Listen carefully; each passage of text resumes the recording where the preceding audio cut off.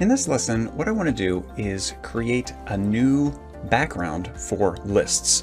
Now, what we've done in the past is we've put a solid background for our lists.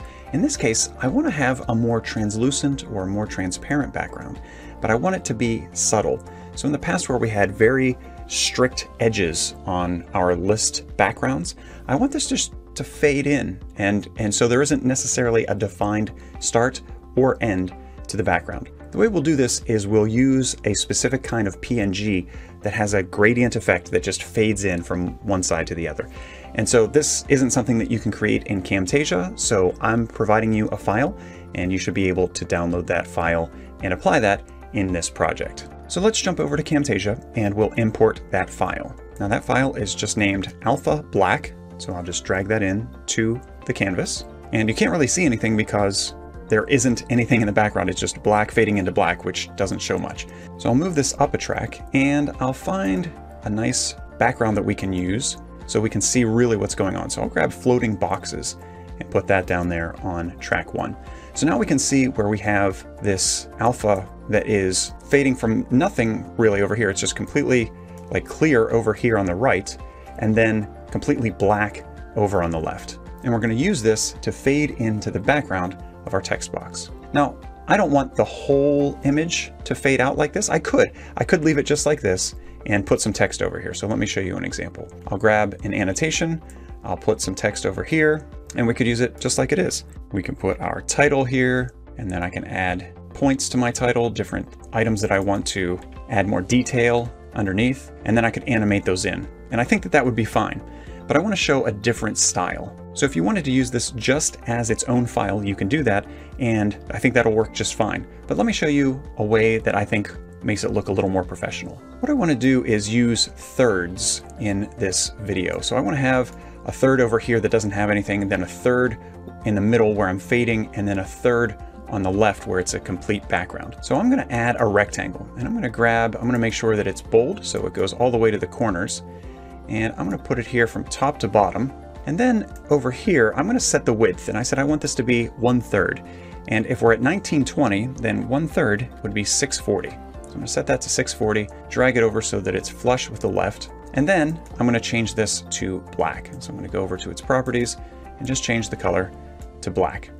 Now the next thing I want to do is grab this fading part and make this fading part the same size. So what I'll do is I'll drag it over so it covers the entire canvas. And then I'm going to hold down the Shift key and then drag the left side over. And what that'll do is it'll just squish it, and then it'll snap to that 1/3. So now when I drag this over, let me make sure I grab the alpha part here. There we go. And when I drag this over, now you can see that it just fades from one into the other. All right, and so that's what I'm looking for. So what I'll do is I'll just extend both of these out to the end of the floating boxes background. And then I'm going to group the two together. So I'm going to press Control-G on my PC or Command-G on the Mac. And now I have these items connected into one. So this is like one element that'll allow me to put my text on top of. So the next thing I want to do is I want to animate this in. And to animate that, I'm just going to move my playhead out somewhere to the middle, and I'll do a Shift-A to add an animation. And probably 1 second is fine, and I don't have to put it right at the beginning.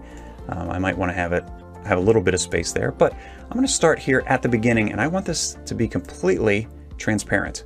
So absolutely no effect whatsoever. And then at the end, this looks really dark and it's completely covering what's behind it. So I don't want it to fade all the way in. I might only want it to fade in like 50%. So I'll just type 50. And now I have it at 50%, which I think is a fine enough background for our text. So as I look through here, notice how it kind of fades that part in. I can add text over top of that. So let's go back to those text boxes I had before. I'll just grab some text here. I'll put my title in at the top, and I'll want to use that 1/3 as a guide. So I'll put this as my title, and then I'll put details below. And you can see that that's much easier to read whenever it's over top of that darker background. Now, if that wasn't there, we can just disable this track. You can see that it's much more difficult to see that text, though it's not impossible. But with that background there, it's much easier because there's more contrast for us to see that text. Now, if you want more contrast, of course, you could increase that opacity.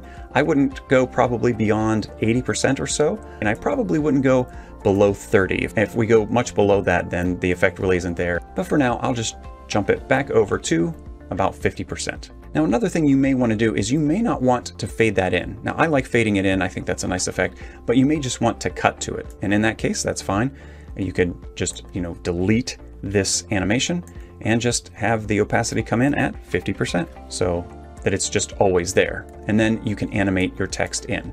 So that's a nice, neat way to add text to your backgrounds. It adds just a little bit more contrast so you can see a lighter text on a lighter background. Of course, we could do the same thing for a darker background. So to show that example, I'll go over here and I'll find a nice background that is darker, and I'll grab the Neon Stocks background because that's darker there on the left. Now, I already have a lot of this work done over here, so I'm going to copy these items with Control-C and Control-V, paste them over here above, and you look at this and say, well, that wasn't exactly what you wanted. You were talking about making the background a little bit lighter and then having dark text. So let's fix both of those. So we'll start with the text, and we want to make the text dark.